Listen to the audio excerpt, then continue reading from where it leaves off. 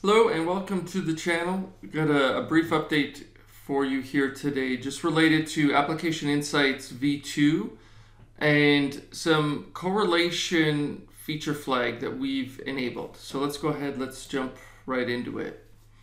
So we did launch what we oftentimes refer to as V2 in general availability last year. Really, the purpose of it was just to improve on the schema, enable some more consistency, also give customers more levers in terms of filtering at source, just to help reduce costs, downstream in your storage.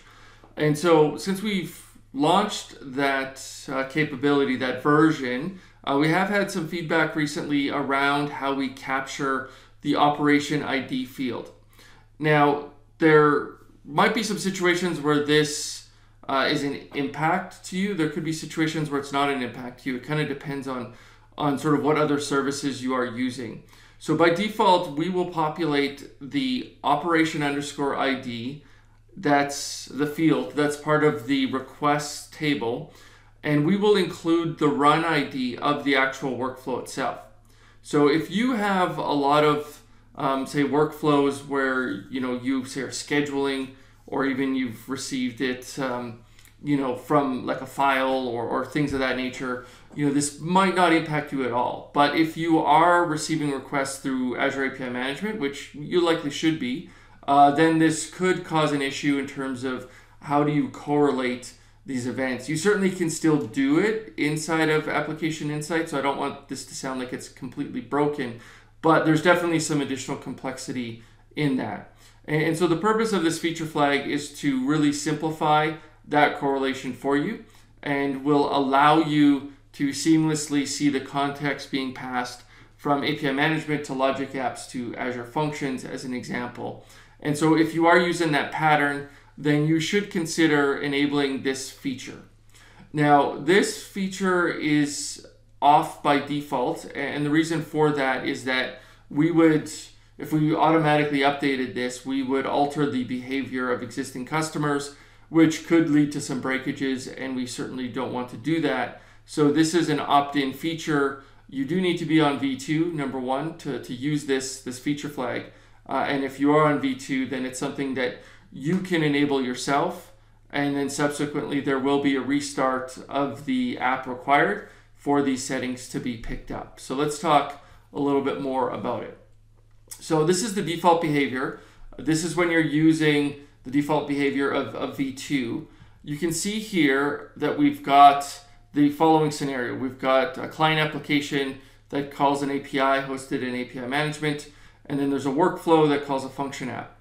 Now, all three of these services are using the telemetry, the same Application Insights instance. So all of these services are pushing that same telemetry.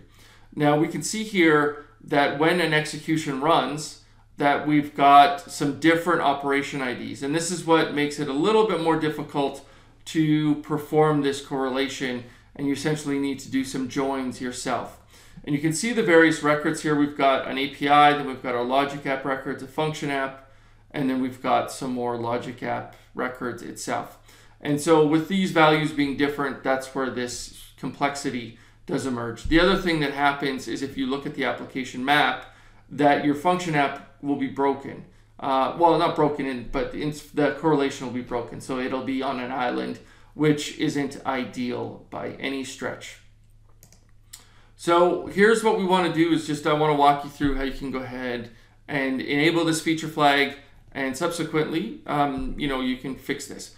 Now, one thing to note is if you do want to, maybe you're setting this up for the first time, you do want your context to flow correctly between API and Logic Apps, we do recommend that if you go into the API, you go into the settings, you do enable the correlation protocol to be W3C. That will simplify things on your side. And then the other thing that you need to do is, number one, you need to be running on V2, which I talked about before. That's this first line. And then subsequently, here's a new line of configuration. I'll add this to the video description, but basically you're going to set preserve incoming operation ID equal to true. When you go ahead and do that, then we will preserve that operation ID instead of using the run ID itself.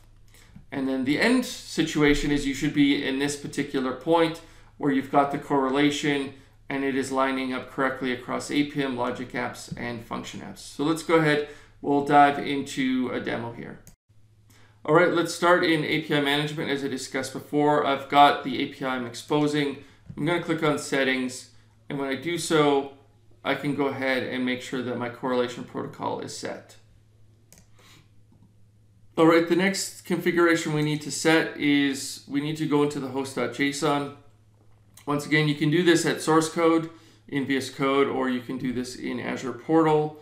And so if we go ahead and hit development tools, advanced tools, and then go, we will launch Kudo. And then what we can do is hit debug console CMD, and then go ahead and navigate to site, www root, scroll down to the bottom, then go ahead and edit the host.json.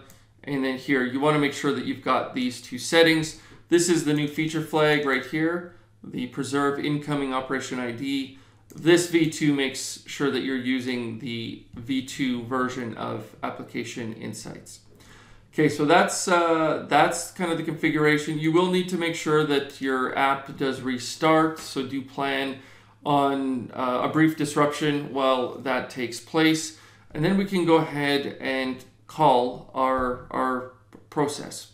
And so once again, we've got an API. We can go ahead and test, and we will just pass in some values and receive a response. So we can go ahead and do that.